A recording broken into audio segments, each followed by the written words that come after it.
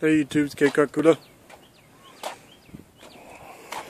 It's a 2001 Yamaha V-Star 1100 Classic Silverado Edition.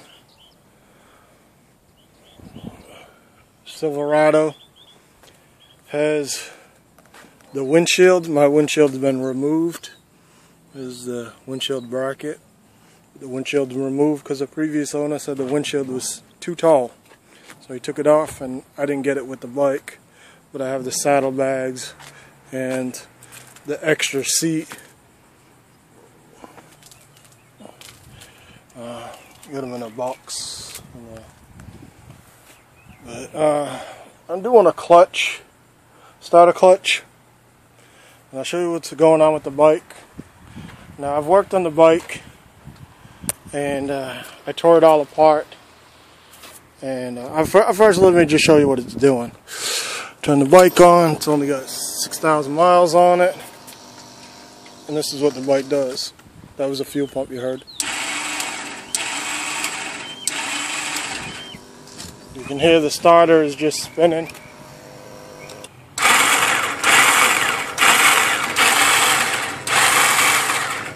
It's not engaging to the motor.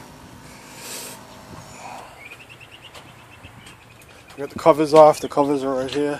I just did an oil change on it and everything. I just put this bike back together and it's still not turning over. Got a couple four-wheelers riding by. So anyways, I get the cover off. I got to take this platform off with the foot controls and all this stuff back off. So I was going to kind of walk you through the process. There's a couple four-wheelers riding down the street. Right here you put a 5mm Allen key. This is the Allen key that came with the motorcycle, and a lot of the tools to do this job are right in with the bag for the motorcycle. This little bucket right here has an assortment of tools that I needed to do the job, so it's going to be pretty quick. I'm only going to end up taking this side cover off again and putting the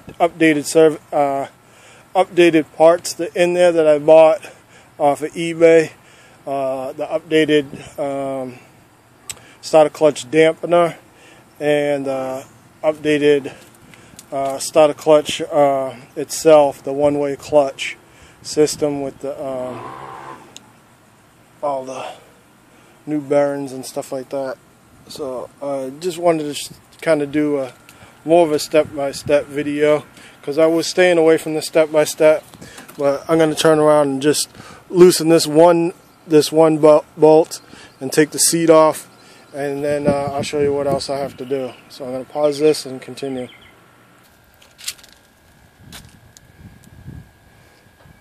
Okay, I took that seat off using that 5mm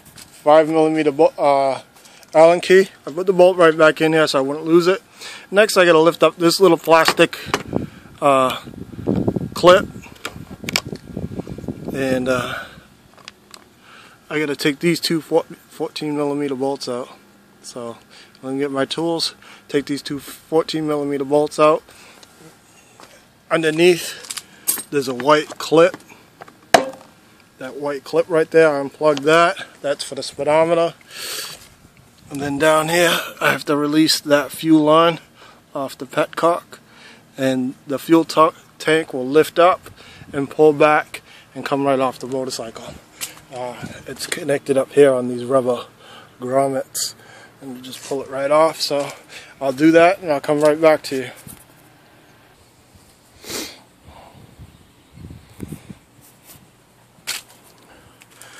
Okay, I think I just referred to these bolts as being 14mm. They're actually 12mm. I want to clear that up before I go any further. I put them back in here so I don't lose them, or I don't have a big bucket full of bolts trying to figure out where they go.